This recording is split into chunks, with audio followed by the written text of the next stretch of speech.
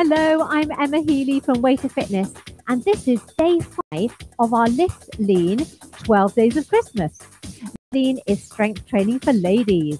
Now today we're using a hand weight, and we're going to do something called a wood chopper.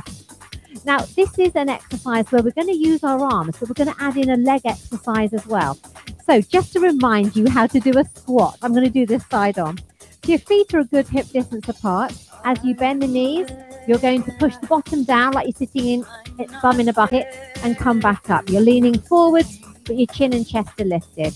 And the knees go no further than the toes, okay? So we're going to do our exercise, and we're going to bring the weight up here, and then we're going to bring it down on the diagonal as we squat. So we're going to lift and chop, lift and chop. Keep that tummy in tight, okay? And you're squatting down, so we would maybe do 4 on that way. Then we take the weight here and we chop down.